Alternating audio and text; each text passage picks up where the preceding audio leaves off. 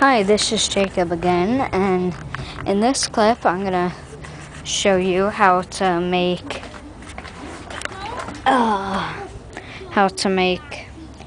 small pots for small seedlings or plants.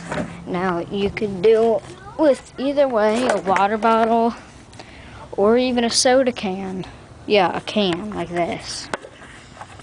Now this is a twist up can, which is one of my favorites, caffeine free. Now what you do, but if you're a kid doing this, please have adult. Oh man, there's ants on it. Well, that's what I get for leaving it outside. Well, you cut the top off and then fill it with soil, and there you go. You got a little small plant. And you could do that the same with a water bottle or even something else. Bye. My name is Jacob. Bye.